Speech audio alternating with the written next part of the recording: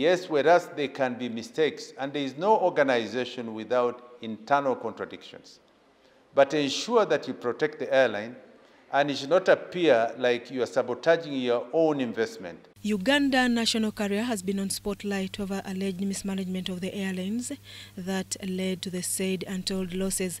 This is according to the Auditor General's report of 2020-2021. The ongoing investigations by COSASE, a parliamentary accountability committee, has established that besides losses incurred, most top officials are being paid hefty salaries.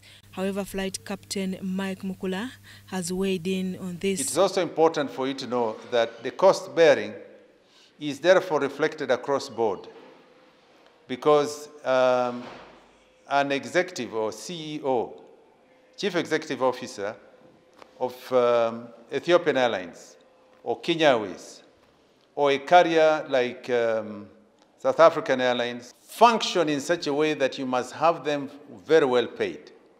If you don't pay pilots well, you are definitely compromising the security aspect of the aircrafts. Mukula says the salaries of aviation staff across the world are determined in accordance with the aviation standards.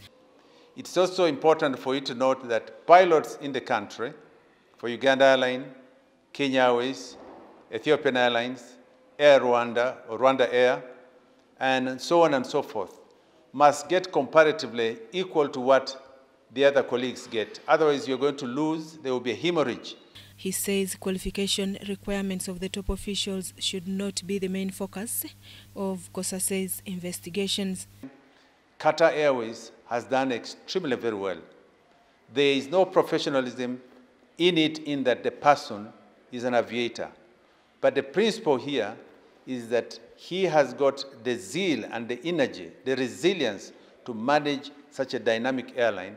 Uganda Airlines officially kicked off operations in 2019. In a survey done by Ernst & Young, it estimated that the airlines will reach the break-even point after at least 5 to 6 years of operation. As an aviation expert, Mukula says the losses that the airlines has made can easily be recovered when the airlines reach the break-even point. The clear indication is very clear, is very indicative of loss-making. So this should not worry anybody, because their initial capital investments, like marketing, the initial capital investments like the wages, the also opening of the new offices. He has advised COSASE on the mode of investigations conducted by other countries, which he says is usually done in respect of privacy. And my advice would be to COSASE, they can continue carrying out their oversight functions. But a national carrier is very sensitive. It is extremely, very dynamic. That any disadvantage, or whenever you shoot your own ship, you are sinking your own boat. In terms of marketing and branding, you're making it difficult for the marketeers to set and brand Uganda Airlines as a major carrier. The Committee on Commissions, Statutory Authority and State Enterprises is responsible for investigations into accountability by all public agencies. Susan Naung and Henry Crute reporting for ABC TV.